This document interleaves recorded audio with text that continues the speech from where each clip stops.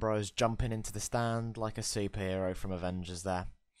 So, that was Hibs versus Rangers, 5-5. Possibly the most entertaining game I have ever been to.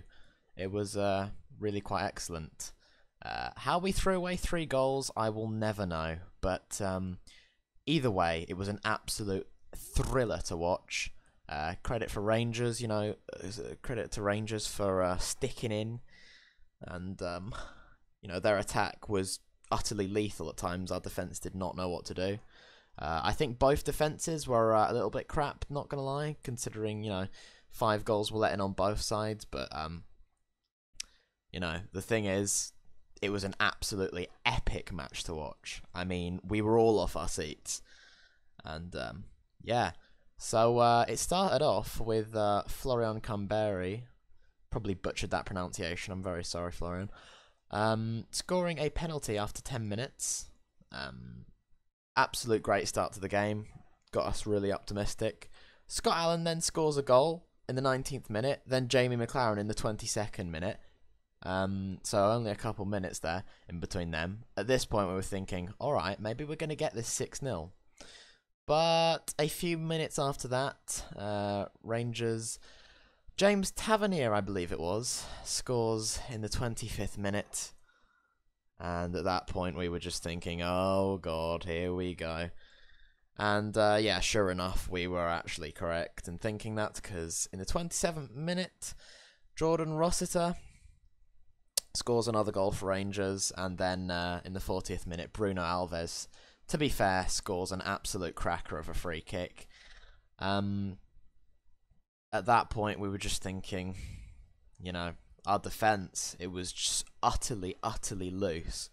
I've never seen our defence just crumble like that. It just completely dismantled itself. But we went on. We had faith. In the second half, Rangers, again, pressing like mad. Jason Holt scores their 4th goal in the 54th minute.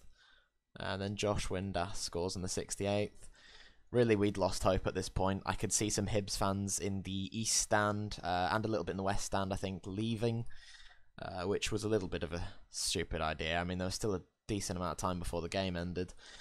But, yeah.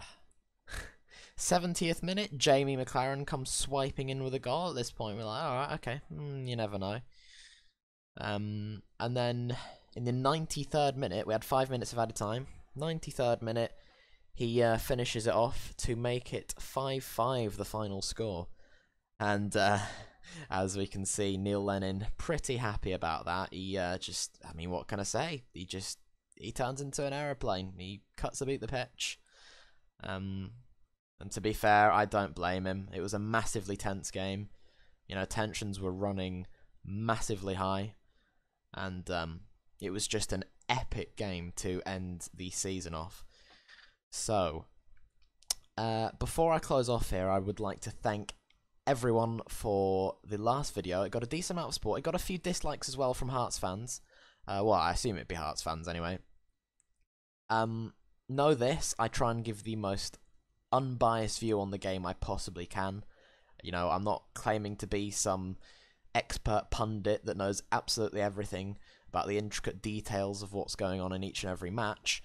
I'm just, a fan who enjoys commentating and, recording clips for YouTube. So, don't take anything the wrong way.